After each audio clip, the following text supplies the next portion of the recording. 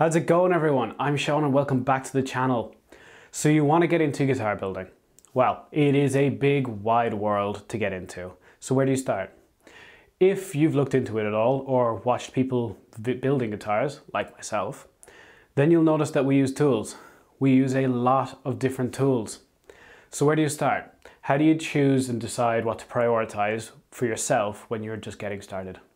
Well, welcome to my essential tooling guides for guitar building. In this video, I'm going to go through the 5 machines that I think are absolutely necessary for building guitars. Maybe not necessary, but preferential. I'll also have a bonus one in at the end for those of you who have maybe potentially a little bit extra cash to splash. It's an expensive one, but so useful. So grab yourself a nice hot cup of tea, coffee, whatever you want, get comfortable, and let's go.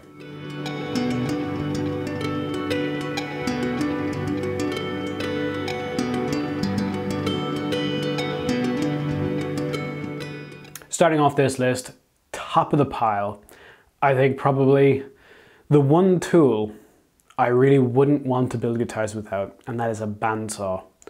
This is a fabulously useful tool, versatile tool, and just essential. For guitar building, we will use this for cutting out the shapes, rough cutting, body shapes, neck shapes, everything like that. It is not the most accurate tool in the world. It is not the one that leaves the best finish. But in terms of actually getting work done, bandsaw, top of that list. While it may not be, I guess, the most glamorous, it may not do the most things, simply being able to cut out shapes is so essential for guitar building. You can also fit different blades to these. A nice thin blade will be able to go around corners and shapes really easily and accurately, whereas a nice big thick blade, you can use it for resawing to make tops. And being able to make and split your own tops is going to save you so much money. I definitely recommend get a bandsaw, get a good bandsaw. Spend as much money as you can on getting a bandsaw because it will pay for itself in time. Next up on my list, one that I think goes very well with the bandsaw. I'm saying one, it's kind of 1.5 tools. It is a router and also a router table.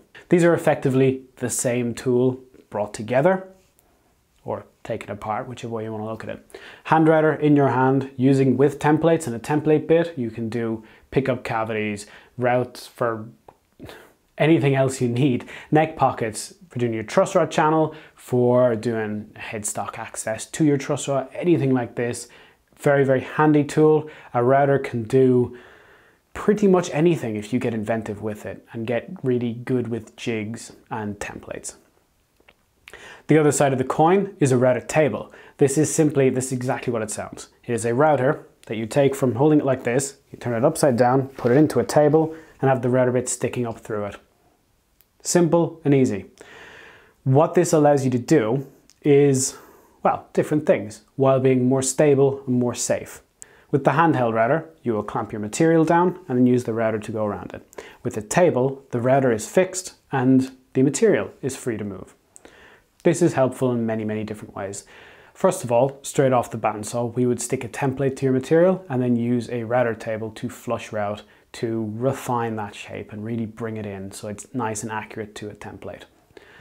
I would absolutely recommend using a table setup instead of a handheld, because simply if you imagine if you're doing a neck, for example, if you're doing it handheld, only half of the router base is actually supported. It's quite easily to accidentally tip off the side. If that happens, you could potentially ruin your project, ruin an expensive piece of wood, and, well, it'll ruin your day as well. On a table, because it's a table, you have support all around the router, so you've got no fear of tipping. You have to physically tip the wood, which is a lot less likely, if nothing else. As well as that, you've been able to change the bits in the router table. You can do so many things. You can do roundovers, chamfers, binding channels, anything like that, quickly, easily, accurately, and that's what it's all about. After a router, I'm going to say sanders. This is spindle sanders, belt sanders, disc sanders, anything like that. Any machine that you would use to shape wood freehand, effectively. A lot of time, even after a router, you may have chip out, you may have burn, you may have fluff from the router table. You're going to want to sand that out. Or if you're making your own templates, you need to be able to sand them. Ideally, standalone machines for each of the 3 types that I mentioned earlier, spindle sander, belt sander, and disc sander. Individual ones is going to be best. A disc sander is beautiful for getting nice, flat, straight surfaces quite easily, just because of its nature.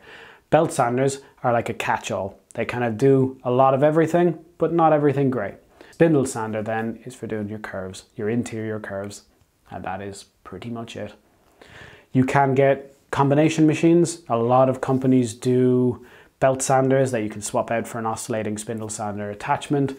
They are great. If you're buying one machine, get one of them. You can do the flats on the main belt. They're not as good as a disc sander, but if you're careful, use very light pressure with it, you can get good results.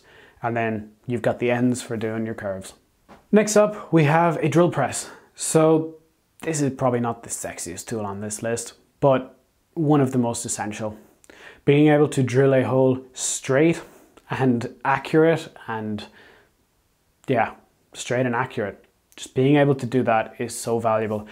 Even for mounting holes, for drilling out cavities before you take it to a router, which is always a good thing to do. Take out the most amount you can before you go near a router. For drilling string through holes, a drill press is one of the most used tools in my arsenal, and with good reason. They're not expensive tools. You will always be finding use for it. Every build, every part of every build, for me, gets touched by a drill press. Lastly on my list of essential machinery is, well, 2, realistically. You can get them 2 in 1, but yeah. It's machines to prep your wood. That is usually a jointer and a thickness planer. It is essential to get these 2 together. A jointer prepares a surface and a planer makes it parallel. A jointer by itself is a little bit useless because you can get one surface nice, but the other surface, you don't know what's going on with it. Planer by itself is useless without good reference. You can get inventive with them, but that usually involves sleds and jigs and all kinds of things that personally I don't like putting through a thickness planer. These can be difficult to get in sizes big enough for guitar building without spending a lot of money, so do keep that in mind. But having at least the basics is very, very handy. When I was at my home workshop in Ireland, I only had an 8-inch jointer. I would use that to prep up halves of body blanks, which I then jointed and everything. And I just took care to make sure that when I glued them, that they didn't go all cocked and on the squiff like that, so that they didn't need a huge amount of preparation after gluing, because I couldn't send an entire body blank through my thickness planer. But it is something that I do consider essential, and you should have them. Now, I promised you a bonus one, and I have a bonus one for you. Do keep in mind this one is super useful, super handy, and really expensive for what they are, and that is a drum sander. You can use a drum sander instead of or with a thickness planer, as I was talking about earlier. They usually come fairly wide, which is really, really good because they will usually take an entire body blank through them. If your budget allows for one and you have enough room for one, absolutely get one. They are so handy. I'm forever finding uses for a drum sander. When I was in Ireland, I never had one. Now that I'm over here, I have access to one, and it's just fabulous. It really is. It really shines when you start to need thickness, thin material, tops for example. If you've only got a 5mm top, do not put that through your thickness planer. Unless it's a really, really good thickness planer, and even then, it can just chew up a top and explode it. I've had it happen before. I put a nice top through at 5 or 6mm and you hear a crunching sound and you get shards out the other side. Sometimes it just happens because of the grain orientation, direction, whatever. So a thickness sander, that wouldn't happen. They are much more gentle, they're much slower, which is why I wouldn't recommend only having a thickness sander. But yeah, absolutely one to consider, one to think about if you have that opportunity. And that about does it for my essential list. If you're getting started, hopefully this will help you to decide where to throw your money. If it did help, I'd really appreciate a like, subscribe, all of that carry on. If you think I missed anything, leave it down below in the comments. If you have any other opinions on machines that I missed, is there anything in your shop, an overhead pin router, for example, that you have that you would say, hands down in the morning, that is the one I would buy, that is the first one I would buy, end of. Let me know down below. Thanks very much, everyone. I'll see you all again real soon.